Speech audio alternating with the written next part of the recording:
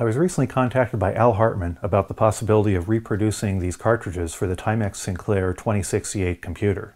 This is an OS64 cartridge that's made by Zebra Systems in the mid-1980s. Al worked there at the time, and he recently unearthed a number of leftover OS64 EPROMs, which he'd like to be able to put in new cartridges.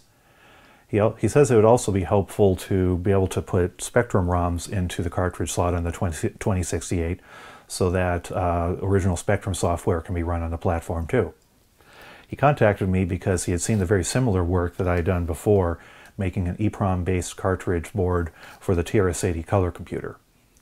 To help me out with this project, Al and Rod Humphreys up in Canada sent me an OS64 cartridge to take some measurements of, along with a 2068 computer to do some testing on.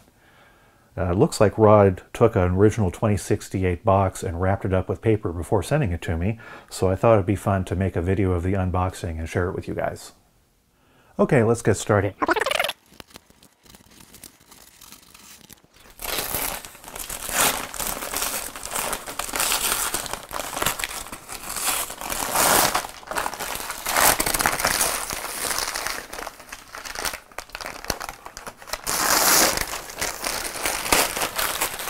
This feels just like Christmas.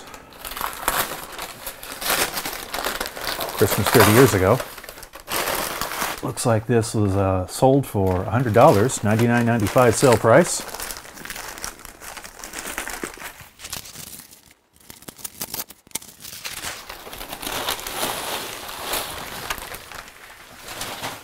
Here's the front side of the box.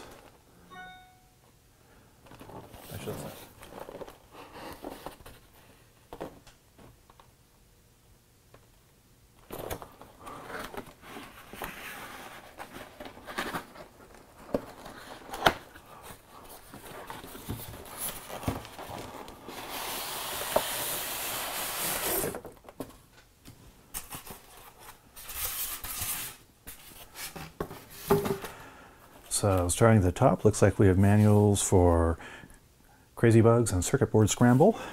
Here's the computer itself, Timex Sinclair 2068. Here's a States and Capitals cartridge.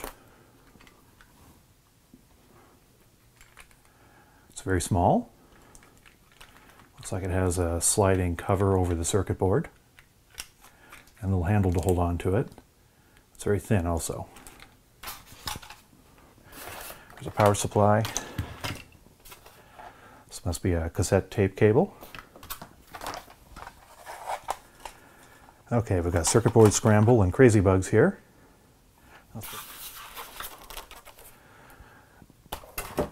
See, underneath the computer, have some plastic bags and a user manual. It's pretty thick.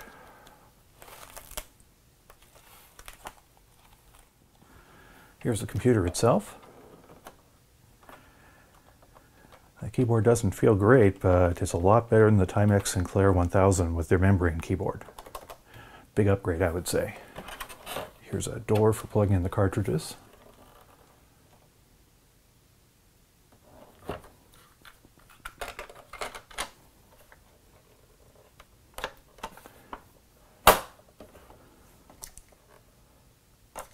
See if I can do this without breaking the cartridge.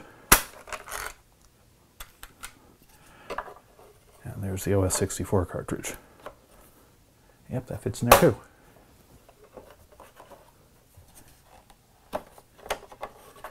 So this OS64 cartridge is made from a single circuit board, the full size of the cartridge, without any plastic casing.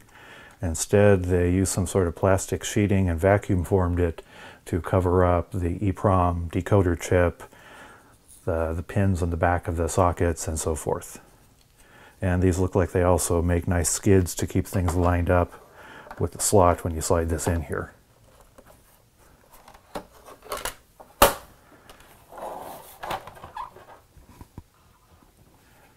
So I think this may be for joysticks. Here's a power switch.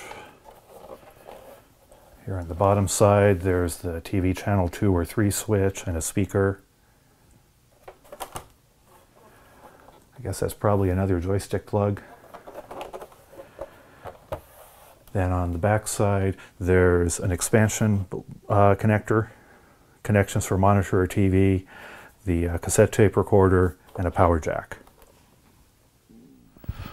I recently got this TV at an estate sale for about $5. It was made in 1987 and it should be just perfect for trying out this computer. And there we have it.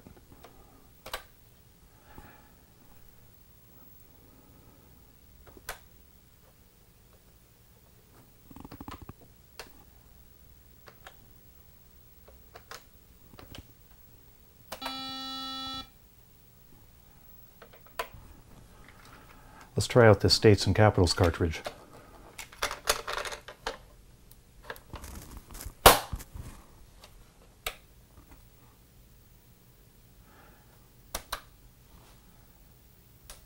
Selecting questions. Boy, that's not fast.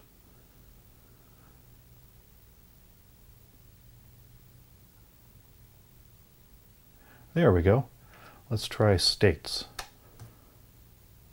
Sacramento is the capital of what state? Well, I know that.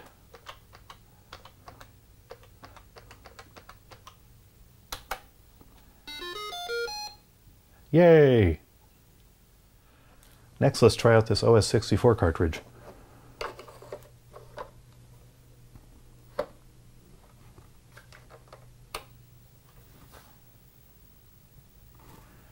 Well, I can't read that on a TV, but that would probably be readable on a monitor if I had one hooked up. Well, there you have it. It works, and my next step is to reproduce this card. See you next time.